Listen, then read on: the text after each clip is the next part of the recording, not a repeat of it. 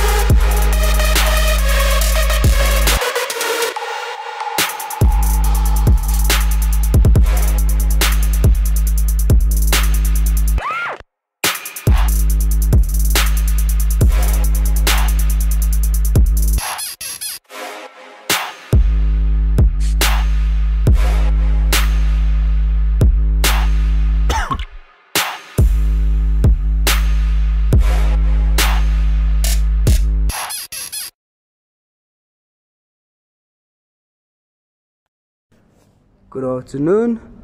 For the level 4 to 7, your first drill I want you guys to do for me at home. Your first skill will be, you guys are going to do push-up positions for pommel. You're going to hold push-up positions, the forward one first. You guys have to hold it for 30 seconds, and from there you're going to push up to the side with arms up.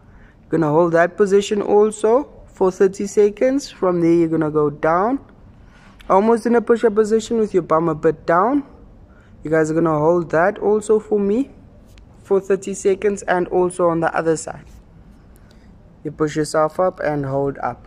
This is gonna be very good for your shoulders and body position for mushroom. The next one, the next drill you guys are gonna do for me for mushroom also is, you're gonna push up.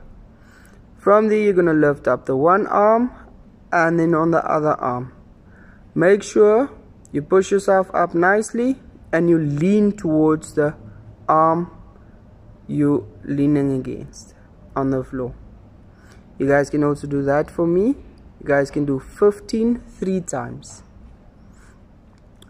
Moving on to the next skill.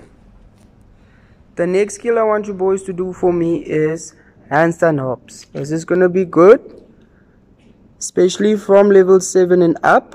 This is going to be good for your vault, because you guys are going to do it on the big vault.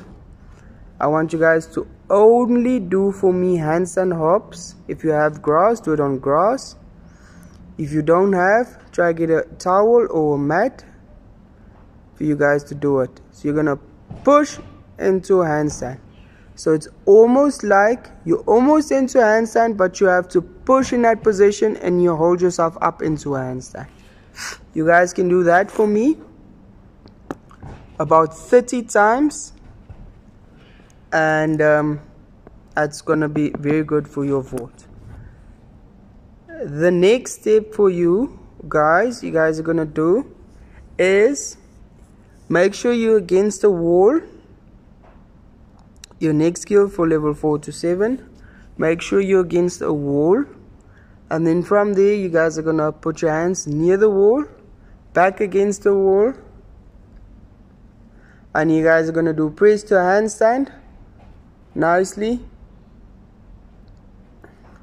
and you're gonna press up into a handstand, and you guys hold that for me there for about 30 seconds.